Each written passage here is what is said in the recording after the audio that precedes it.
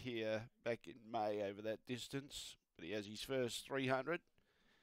So it gives him some sort of chance of matching him. But he's the quality greyhound. Green light goes on. He's box 4.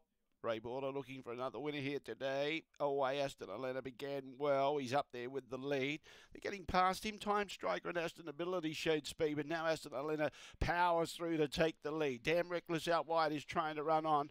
Then he turned behind those, Vinny Rubbling, but Aston Elena's going to bolt in. Aston Ability second. Damn Reckless third. Zagreb got home for fourth in front of Vinny Rumbling, and Time Striker ended up at the tail end of the field after a good beginning.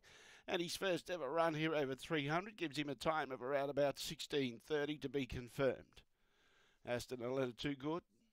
Wasn't the fastest away, but he accelerated really well underneath Time Striker, who jumped probably 3/4, nearly a length in front of him.